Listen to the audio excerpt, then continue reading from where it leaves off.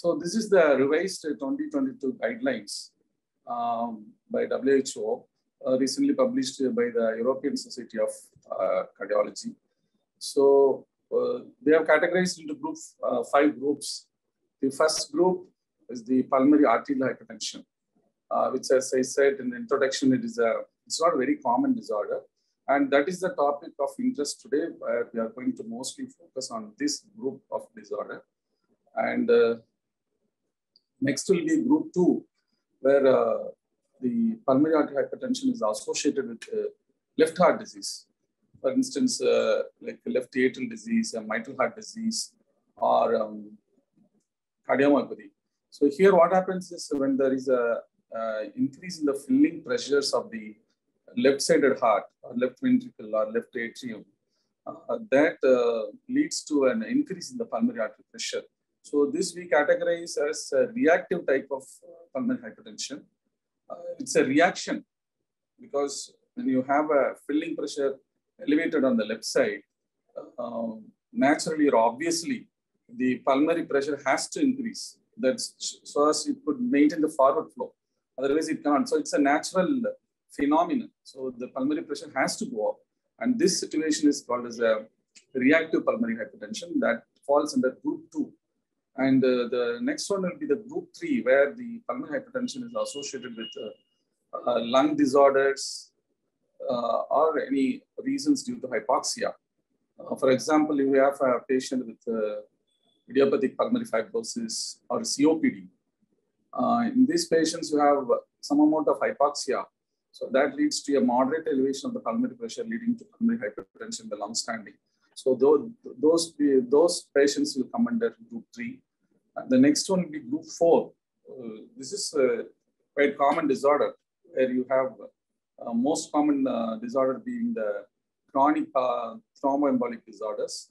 And most of the pulmonary embolisms do clear up spontaneously with treatment, but still there will be some thrombosis which don't get cleared off, and they result in some sort of scarring, and they result in chronic pulmonary hypoxia. That leads to pulmonary hypertension. And the next group is the group 5, where you have the potpourri of a lot of disorders, including sarcoidosis, some sort of anemias, and many systemic disorders. So that's about the classification.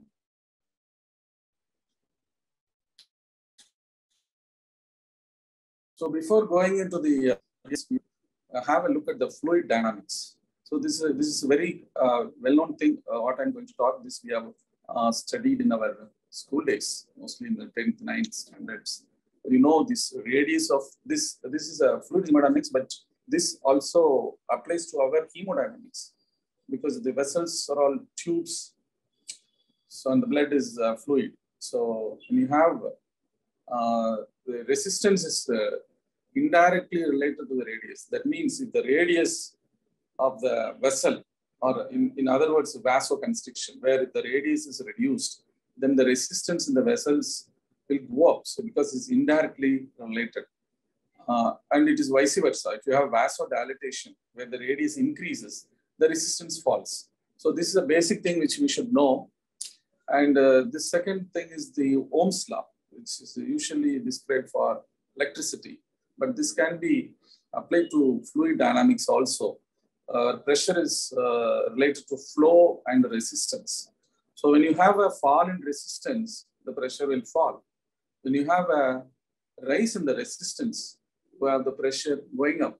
So in this place, instead of putting resistance, if I put radius or vasoconstriction, suppose you have vasoconstriction, the radius is reduced, so the pressure will go up. So that is the case which happens in pulmonary hypertension, in the group 1 pulmonary hypertension. Whereas in certain situations like congenital heart disease, where you have a shunt, like from left to right shunt, where you have increased flow across the pulmonary artery.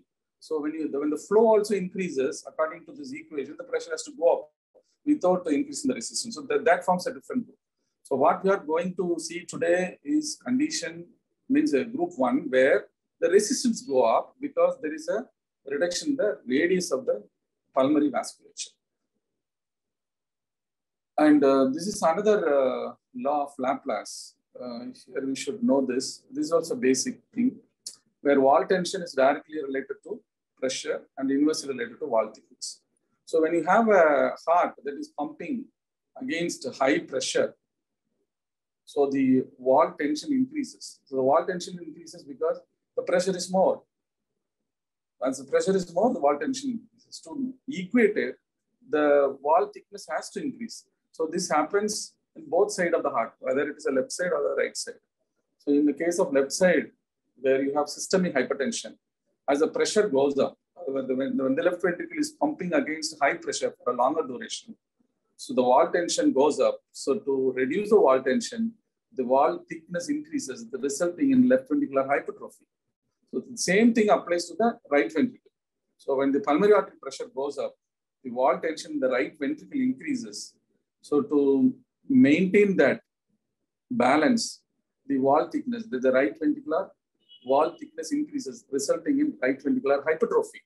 So why this wall tension is important? Because wall tension, otherwise the wall stress, is directly related to the oxygen demand. So when the wall tension increases, there is an increase in the oxygen demand. So to balance these, all these things, natural things happens. So this is the physics of this system. And now we have the hemodynamic definitions of pulmonary hypertension, which is means a recent update in our 2022 guidelines. So the most important thing, you are seeing a lot of numbers here. So the most important modification, the very important modification, is the definition of pulmonary hypertension. So previously, the mean pulmonary artery pressure, it has to be more than 25 millimeter of mercury. So then you call it as a pulmonary hypertension. But now they have changed the number to 20.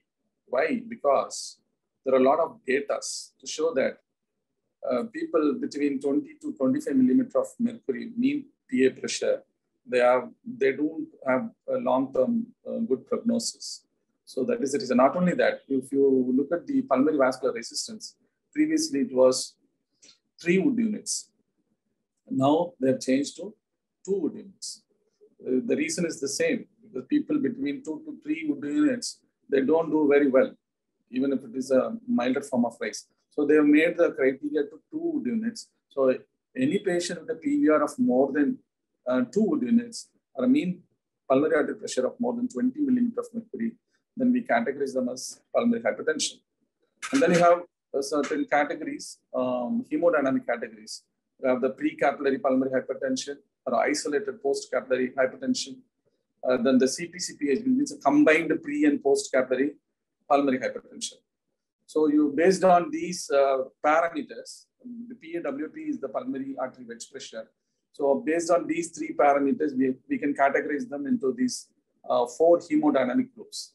And the another update in our 2022 guidelines is they have introduced the new exercise pulmonary hypertension. What is exercise pulmonary hypertension? So normally, if you look at the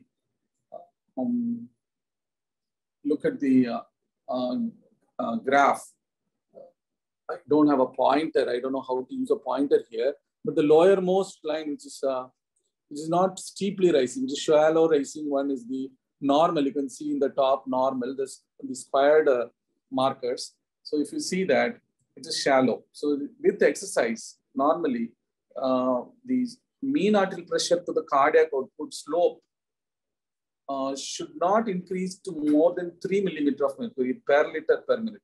Means for every 1 liter increase in the cardiac output, the mean pulmonary artery pressure cannot go beyond 3 millimeter of mercury.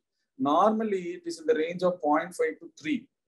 So for every 1 liter increase in the cardiac output, there could be an increase in the pressure by maximum of 3 millimeter of mercury. So if it is more than 3 millimeter of mercury per liter per minute, then you categorize them as the exercise-induced pulmonary arterial hypertension. So here again, you are relating the same equation only. The pulmonary artery pressure, flow is the cardiac output. So when the cardiac output increases, naturally the pressure will increase. But in normal individual, the resistance part will come down with exercise because there will be vasodilation. But in patients with the pulmonary hypertension, the vasodilatory component is fault. So the resistance does not fall even when there is an increase in the flow or in the cardiac output with exercise. So that is why the pressure rises to more than 3 millimeters of mercury per liter of mercury.